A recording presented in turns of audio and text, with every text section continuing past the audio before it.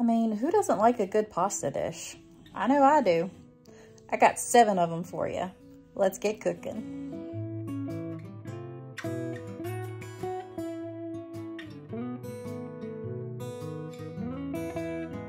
Hey y'all, welcome back to this week's video. In this video, I have 7 easy and delicious pasta recipes that you're not gonna wanna pass up. Some of them are even new to us. And trust me, you're gonna wanna try at least one of these, if not all. So let's get right on in to this week's video and go make some pasta. Come on, let's go.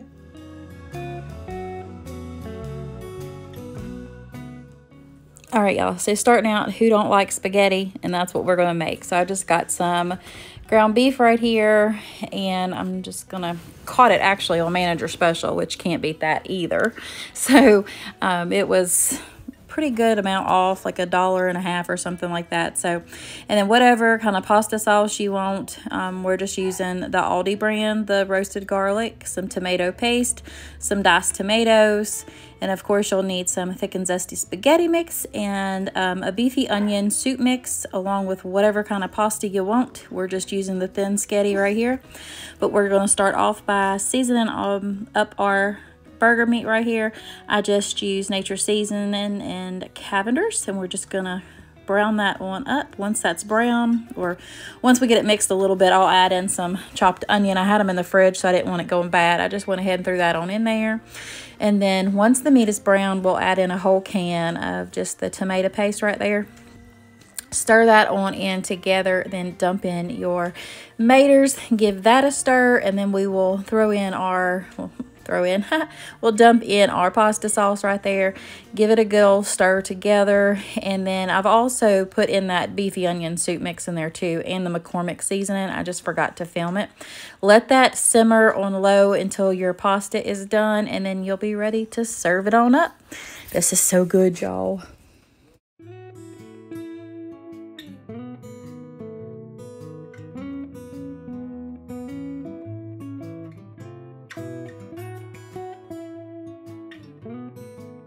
So this evening we are making some Crockpot ravioli lasagna. This stuff is so good. This is courtesy of my sister-in-law.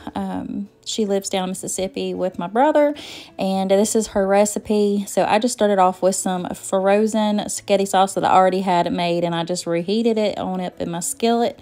And then I've got mozzarella cheese, cheddar cheese, and some cheese ravioli, just the little circle ones because they taste the best.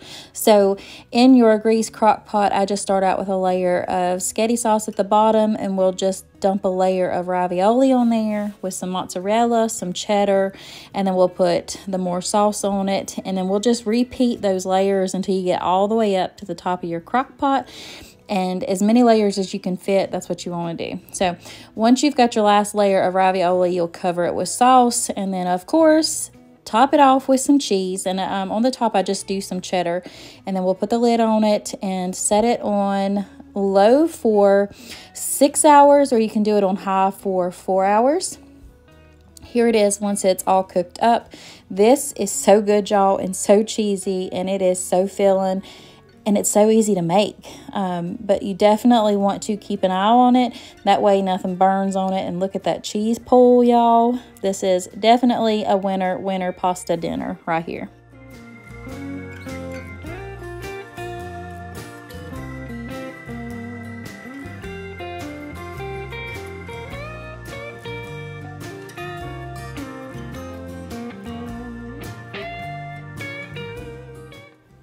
Now here's one I haven't made in a while. We're going to make some shrimp Alfredo pasta. So I've just got the little corkscrew pasta, some of the Rayo's Alfredo dip.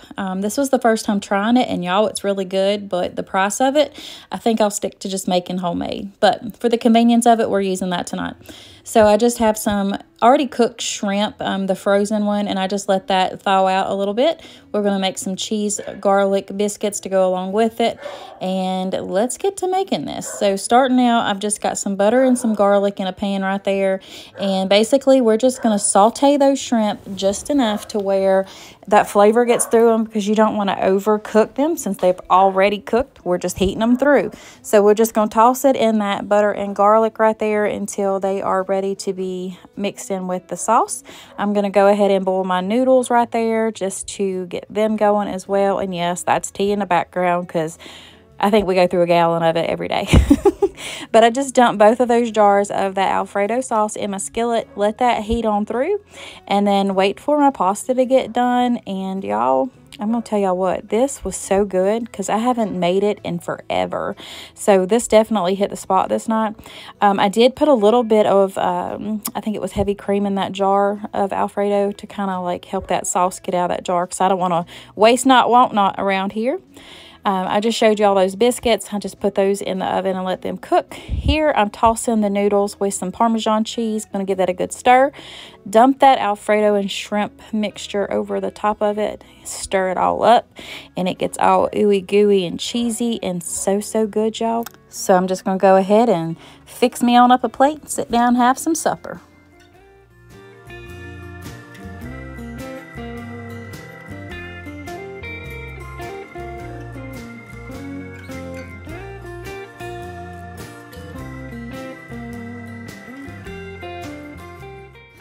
All right, y'all, so this one was new to us. I just came up with it. I had been looking for some different recipes for some cheeseburger gnocchi. I could not find any, so I just come up with my own.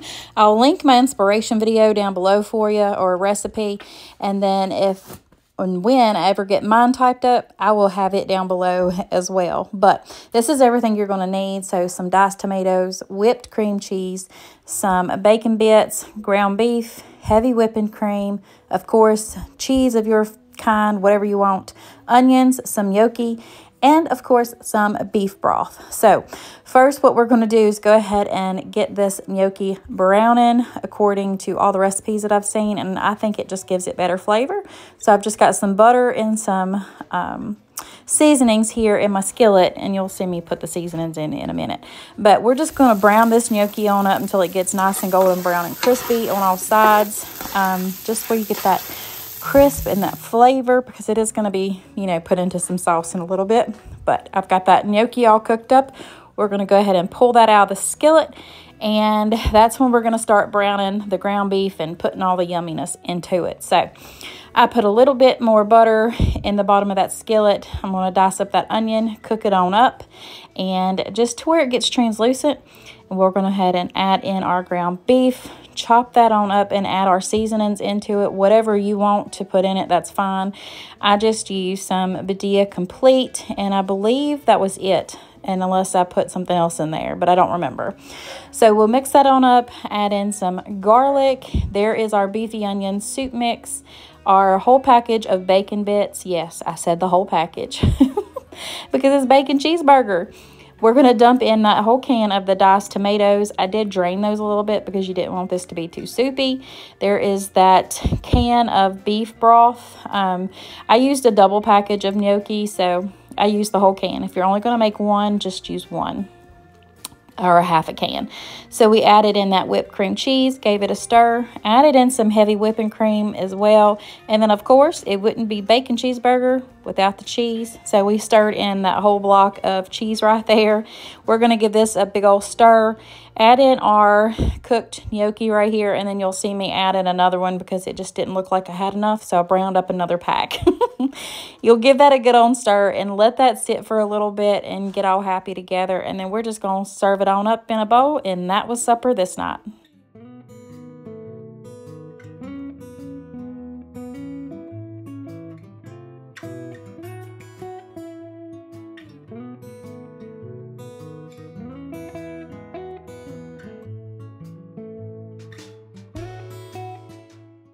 Now this was another new to us recipe. It's a Grecian chicken pasta. So you'll have to have some spinach, some artichoke hearts right here, some feta cheese, of course some butter, You will also need some chicken broth, sun-dried tomatoes or roasted red peppers, Kalamata olives, some olive oil, some Badia Complete. You'll need some Italian seasoning and parsley flakes along with some garlic. I have a 1/4 cup of water sitting here, some lemon zest, green onions, and of course your pasta, which I skipped right over, but we're using angel hair because this all cooks together. And there is my chicken breast that are already cut up. So this is a 1 skillet meal, and I was a little bit worried about it, and I'll explain to you why here in a little bit, because everything cooks together, even the pasta.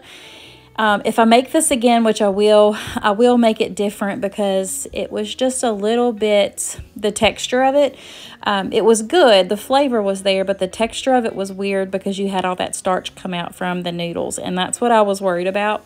And honestly, I think that chicken needed to be browned up and then put in. So like I said, you can either try it as according to the recipe like I did. I always give a recipe a chance, but next time I make it, I'm definitely going to change it up. So right here, I've got the garlic, the chicken broth, the chicken and the pasta, along with the sun-dried tomatoes in there, and I'm just going to let that cook on down. We're going to give that a good old stir, and then we're just going to keep adding everything in according to the recipe directions. It wasn't bad. Like I said, it just wasn't one of my favorites. So in goes the artichoke hearts, the spinach right here. We're going to give that a good stir. Bless you, Mason. So sorry. We're going to give that a good old stir. And then we'll come back in and make sure, since that the spinach is cooked down a little bit, then we're going to add in our olives right here. And then we'll put in, I believe it's the lemon zest here in a minute, and the green onions. Yeah, there's the green onions, there's the lemon zest. We're going to come in with some of that olive oil and then some lemon juice to kind of finish this dish off with.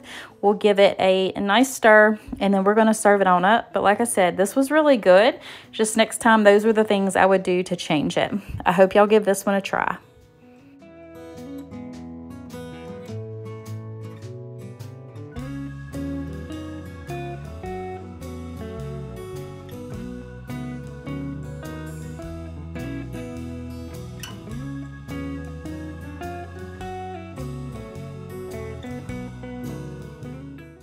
All right, y'all, so we're going back to my roots right here. We're going to make my Tuscan chicken, but we're changing it up with the pasta because we're going to make it a 1-pan dish with this tortellini that's in a bag. You don't have to, like, cook it beforehand where it's frozen or anything. But here's everything you're going to need to make this dish. Now, let's get to cooking it because this one was amazing. So starting off, I'm just going to brown my chicken on up. I'll just put that all in a skillet. We're going to season it with some black garlic and some Badia Complete right here, and just brown it up, cook it to an internal temperature of 160 degrees. We'll take those little pieces of chicken on out, and then that's when we're going to start making the sauce for our Tuscan chicken. This one is so good. I hope y'all give it a try. So in that skillet, I just put in some of the Better Than Bouillon chicken in there. Give that a stir. Put in some water, just about 1.5 cups, not too much. We're going to add in that whole bag of tortellini, of course, and we're going to let that boil down until that water kind of, cooks that pasta all the way through. And then we'll add in some heavy whipping cream, which I already done, and then we'll add in that whole jar. It was the small container of whipping cream. I'm not sure how many ounces it was, but we're going to give that a good old stir together, and then we're going to add in our broccoli. And of course, y'all already know, I've already put that garlic in there. Did I say broccoli again? We're going to put the spinach in here. My goodness gracious. Y'all can tell I wasn't feeling good yesterday. We're going to let that spinach cook on down, and then once that has wilted all the way down, we'll add in a whole container of the shredded Parmesan cheese. We'll let that stir all together, and here it is all cooked up. Y'all, this was so good.